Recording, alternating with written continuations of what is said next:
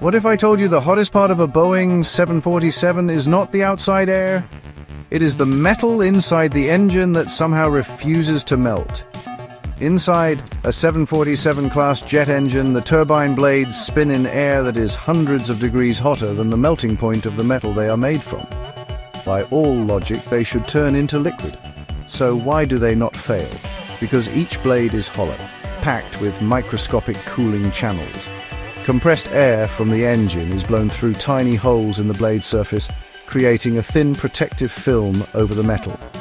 This process is called film cooling, and it makes the blade sweat. A constant flow of cool air shields the metal from the fiery gases rushing past it. It is one of the most extreme examples of engineering making the impossible routine. Hotter than its melting point, spinning at thousands of revolutions per minute, surviving only by cooling itself from the inside. A turbine blade is not just a piece of metal.